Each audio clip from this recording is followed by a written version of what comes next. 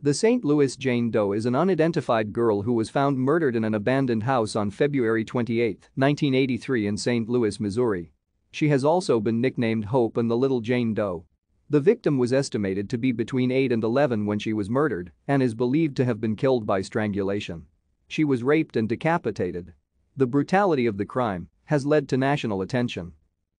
The head of the Jane Doe has never been located, preventing dental examination and the possibility of a traditional facial reconstruction. On the afternoon of February 28, 1983, two looters entered an abandoned Victorian house at 5635 Clemens Avenue in St. Louis, Missouri. Inside, they discovered the headless body of an African-American child in the home's basement.